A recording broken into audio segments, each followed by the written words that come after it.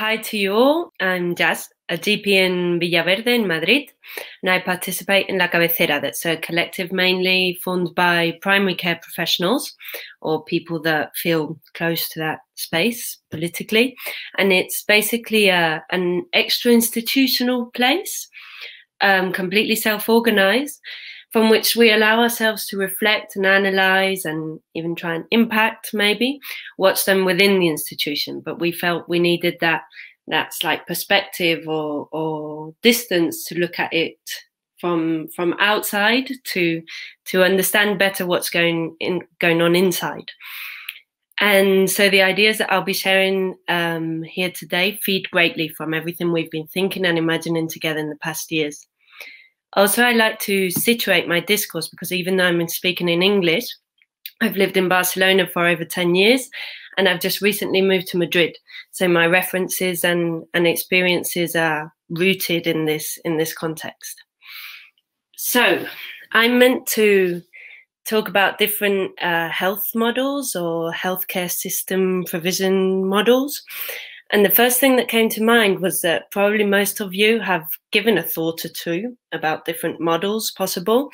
And that there's definitely, it's a topic that's definitely been in the spotlight in the last year for obvious reasons. And I'm going to frame it using 4 different axes, but for general modeling, that's probably not going to be very revealing or anything new to most of you. But I thought it was a good way to organize the ideas in a way that would allow for some questions to arise or knots that appear when mapping the ideas in this way. And also even questions that arise when we think about what we can do about it as health activists.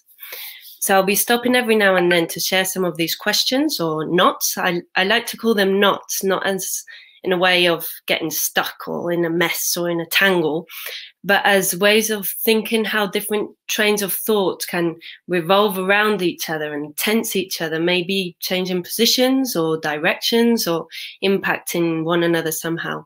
So we'll be stopping every now and then along the way on some of these knots. Okay, so I picked 4 axes and there could be infinite more and maybe even a topic for the discussion afterwards could be what axis people come up with, because depending on what vectors we choose, we can be imagining and thinking different models depending on different variables. So it's an interesting question to pose. The 4 that I picked were financing and provision of healthcare, coverage, the focus, and then health subject. And that would entail a different directionality maybe, but we'll be going into it later. In any case, these axes aren't independent from each other. They overlap and relate to each other, and they could probably draw a diagram more like this one that you'll be seeing on the screen, where depending on where we sit on each of the vectors, we'd be covering or leaving out certain sectors of the population, or reproducing even certain oppressions and violences, or favouring some privileges. Here we come across the first knot that I thought of. That was the fact that we name exclusion, at least in Spain, it's a very prolific diagnosis, the social problem on epicrisis and clinical histories. But we don't tend to name privilege. And the question is, what political implications are there to name an exclusion and not privilege? What does it say about what we act on, what we think is problematic, what we are ready to put into the equation and what we're not ready to act on?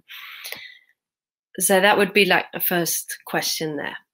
And going on to the first axis, we'll be talking about financing and provision. Depending on how the healthcare is financed and the provision organised, we'll have public or private healthcare systems. So financed by taxes, by the people, provided by the government. That would be a public system. That's good. Insurance or some private services people have to pay for and acquire from private companies. That would be a private healthcare system. That's bad. So we all know it's not that simple. And we have infinite examples on how in different countries, public and private logics and organizations blend into each other in often very complicated, sometimes very corrupt, dangerous diagrams. and that we haven't got time to go into detail here today, and it wouldn't be the topic, but just to mention what I've had closest in the past years in Catalonia, only 25% of the health budget is destined to public companies providing healthcare. That means that there's a lot of money from public funds flowing freely into private pockets. And the implications of this aren't only economic. An example very relevant at this moment, and a clear example of how this capitalist extractivism is working and in good health, enhancing private management of healthcare provision, is the privatization of knowledge in the case of the vaccine patents. So we've got a pharmaceutical industry that has privatized the knowledge of our own bodily functions and is making an outrageous profit of the sale of vaccines in a treacherous deal that we now have, so that we now have a two-colored world map where it depends on what hemisphere you are, north or south, you're going to be getting the vaccine or not. In Spain, we say, "Qué barbaridad." What an atrocity this is. Another example on another scale, but another barbaridad, all the same, is in Madrid. For a woman to freely interrupt her pregnancy, she has to be referred to a private practice. It's free of cost for her, but not to the system. And in any case, what does it say symbolically if we are referring somebody to a private practice for an abortion? Because that's something that's just not done in the public healthcare. So here comes another one in reference to this axis. I mentioned before how the healthcare system has been under the spotlight in this last year. So everybody became epidemiologists all of a sudden. I had to go through my cumulative incidence notes from the degree or whatever. And the thing is, this hasn't brought on a critical analysis, and I'm generalizing now because there have been some notes in this line, but my feeling is that they've been very much on the margins of public discourse, or even in the context of social movements. But the authority of healthcare officials and the healthcare discourse is not disputed, if not in the grounds of pretty crazy and not very exciting conspiracy theories.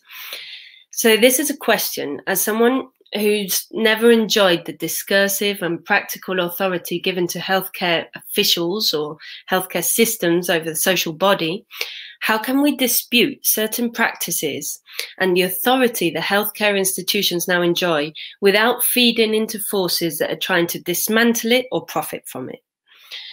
We are sometimes so protective of the public sphere of our healthcare system. We feel it's so frail and so precious at the same time that we are wary of criticism. We have to be allowed to critically analyze without that reverting in reinforcement of private models. There has to be place for mutation, a transformation, advance within what we have left of the public healthcare system, precisely because in our experience, this is the best way of ensuring the best and more just healthcare for all. Now we go on to the next axis, that would be focus on organizational logics. And depending on this, we'll think of health systems with the hospital in the center, with a centralized organizational logic. Understanding the hospitals as a place where there are a series of pre-established services, where healthcare is compartmentalized literally into different body parts, liver here, heart there, kidneys wherever. And surrounding the hospitals, we'd have small health centers with not much protagonism, no coordination between each other, and that would basically serve as a sieve or a filter function for who gets to get seen in the hospital or gets sent back home. And nobody denies that the hospital and focal specialists are completely necessary.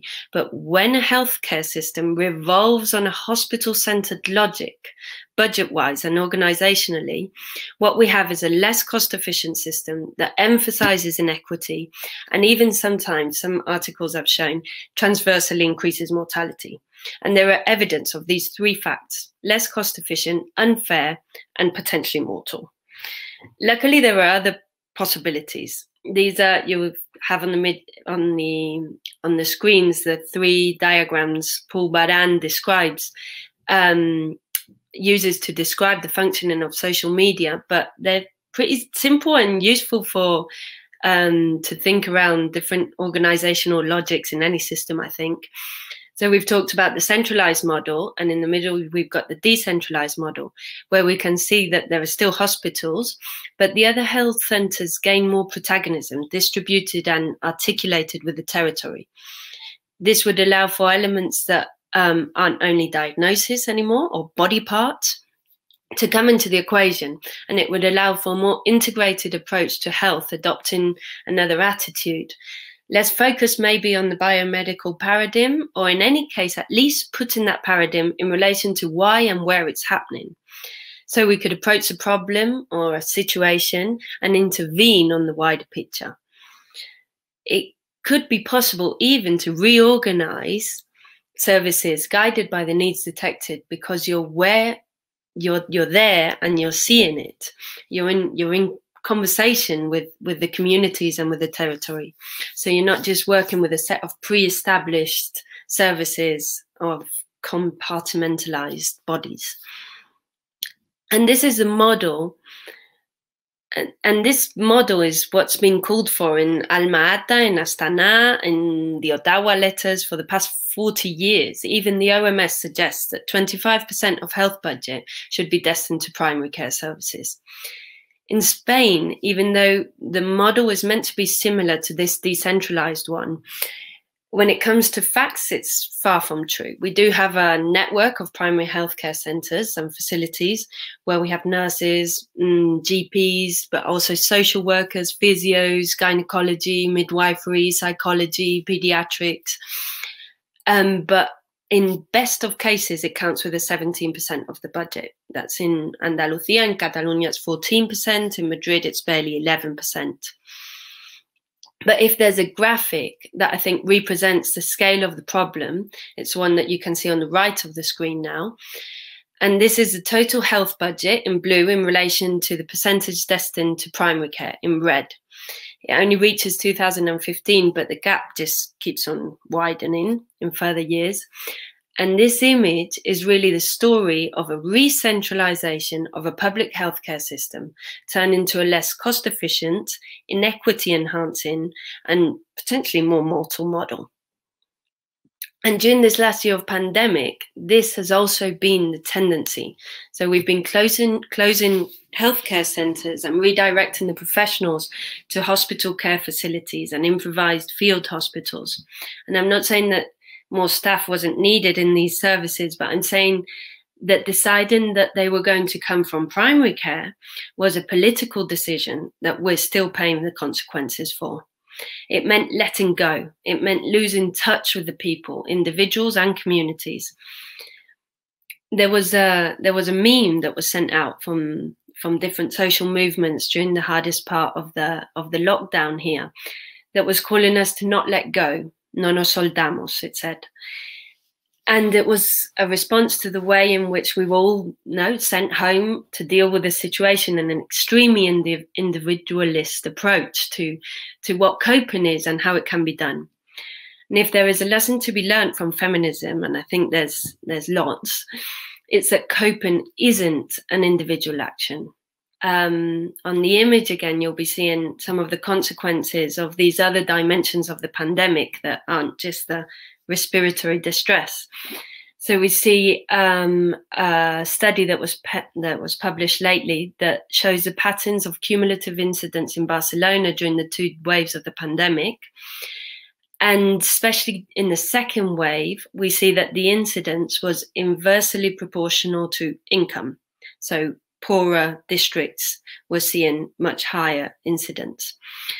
And that's a picture of what we didn't manage to do from the healthcare system and social services. We weren't able to ensure the material living and working conditions these people needed to protect themselves from the virus, obviously, because if not, the incidence wouldn't be different in the different districts, or would be more similar to the first wave that were more similar between each other.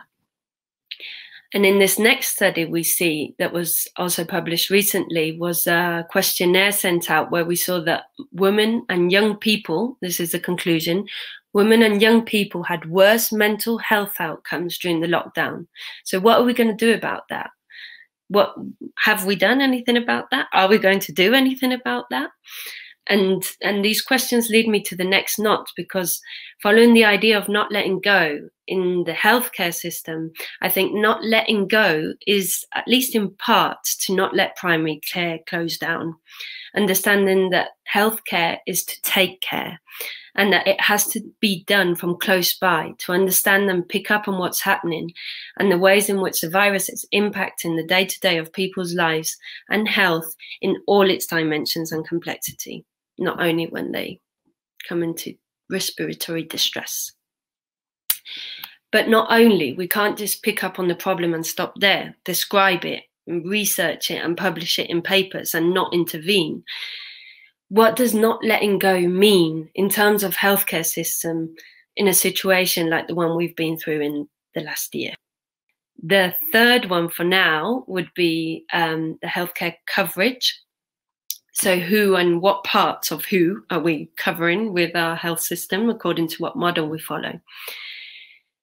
And there have always been barriers to the access to healthcare system, greatly due to the different ways in which we reproduce inequity and discrimination. We're systematically reproducing excluding dynamics within the system, as well as in the access to the system.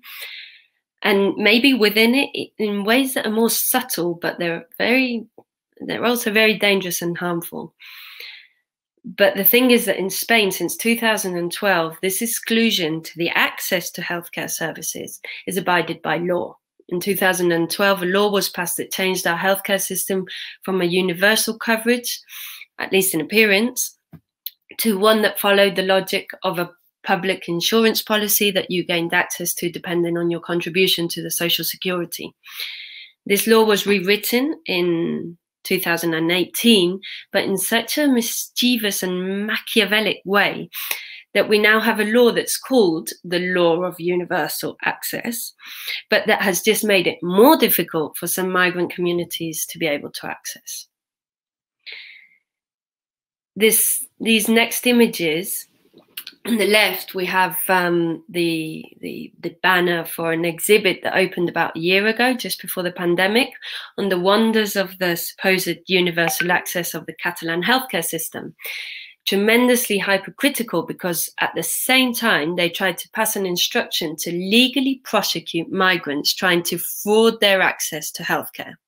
So either you have a universal healthcare system where people don't have to fraud their access into it, or you don't have a universal healthcare system and people are having to fraud it and you're legally prosecuting them. Well, something doesn't seem very much in line there.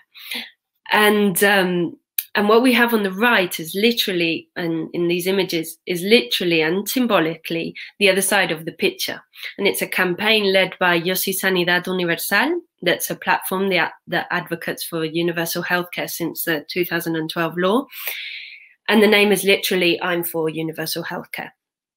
And they've now launched a campaign to take the government to court for the exclusion cases that the current law prompts.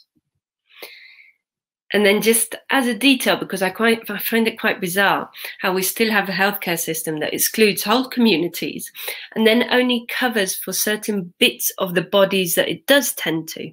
So we have certain corporeal territories that aren't covered for, say feet. Only diabetics have free access to podologists and only once a year, or short-sighted eyes have to care for themselves. And teeth can only be taken out and not fixed in the public system, constraining the poor to toothlessness. In my health centre, I work in an underprivileged peripheral district in Madrid. I can tell who works there and who's a patient just by lowering their face mask and taking a look at the mouth. This is also part of what a discriminatory healthcare model looks like. And here, I found two knots that I thought it was interesting to pose. On one hand, in what moment did the claim to the right to health, el derecho a la salud, become a claim to access healthcare services. And all in a very consumerist terms and mercantile language where patients become users and their rights become those of customers. These terms, the terms of the right to health and the right to healthcare access, have converged into a one only idea when the right to health includes a right to access healthcare services, but at the same time overflows that idea and implies a whole lot more. So how can we think of the right to health, and not only in terms of the right to access healthcare services, from health activism and even from within the healthcare systems? And then a second note here is the fact that we often use utilitarian arguments to defend certain people's rights to access healthcare services. People have a right to health and healthcare services, whether or not that is more cost efficient for the system. And the great danger of using these arguments when they are true is what happens if at any given moment they aren't. What happens if we've defended this right based on it being better for the general economy if suddenly it isn't? So now I've gone on to the fourth axis that is slightly more abstract and that depends on how we conceptualize health and therefore the health subject and therefore the directions, possible directions of our actions. One can think of health in terms of a natural, unique, universal, hegemonic state.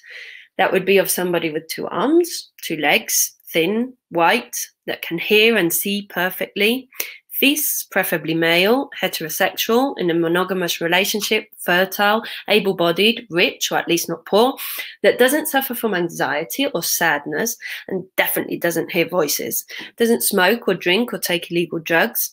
I could probably go on here for a while. And under this idea, there's only one way of being healthy, from which we distance ourselves temporarily, becoming ill. A temporary defect, a momentaneous lack, where the healthcare system steps in to restore that state of complete physical, mental, and social well-being the OMS goes on about. So the healthcare system here would be prescribing and restoring, once again, that one and only natural state of complete well-being. This is the way I reckon our practice within the healthcare system is thought and organized, at least in my experience. And it's very problematic because there isn't one unique, universal form of health. It isn't an individual state, and it isn't something we temporarily lose.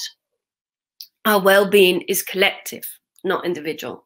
It's a capacity, not a natural and unique state. And it's in continuous construction. It's a collective capacity that we are sustaining all the time. Thinking of it in these terms, healthcare isn't just something that's provided from an institutional dimension anymore. And here we come back to that third diagram of Paul Baran, of a distributed mesh representing all those alliances and informal networks that exist and make life livable, that have to do with friendship and caring and dynamics, caring dynamics, that is, and interdependence, even with other organisms and environments that sustain us in a big ecosystem. If we dared to reconceptualize health this way, the model of healthcare system it could give way to would be one that's articulated with the community, but not to prescribe that static state of well-being. We think of people drifting apart of, commandeering and controlling social dynamics. It could be articulated with the community to listen, accompany and stand by and make ourselves available insofar as part of that collective process health is. And here there's a quote by Rita Segato, that's an Argentinian feminist anthropologist, that I think refers and reflects this idea in a very poetic and inspiring way. I've translated it myself, that's a bit complicated, but I think the idea comes across well. And she says that we have to open breaches in the walls of what is sayable and sustain that space, but not as tutors, if not guarding them as escape lines for what hasn't been said, for what was silenced.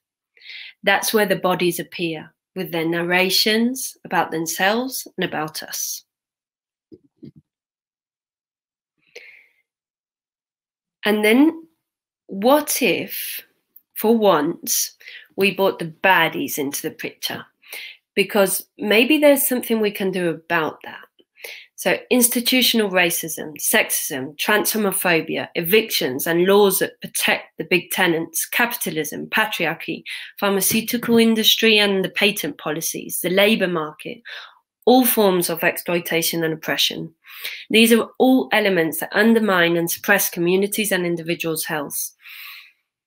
So maybe could we think of a healthcare system that had its aim and its actions moving towards curing cancer and treating hypertension, but also advocating for new housing policies that ensured that nobody was left homeless, or fought for that world map of vaccination rates not to be two different colours depending on the hemisphere. Or if not, at least a system capable of revising in what way it's taking part in that undermining and health suppressing dynamic. So these are 4 possible axes, 4 shifts, I think, that are key in working towards a model of healthcare that doesn't reproduce discrimination and injustice, that could even aspire to an emancipatory idea of health far from that individualizing, oppressive, universalizing idea we've been imposing so long. Sometimes the scale of it triggers a block, a standstill, silence, while all this apparatus carries on rolling without tensions. The inertia is so strong we find it difficult to veer its direction.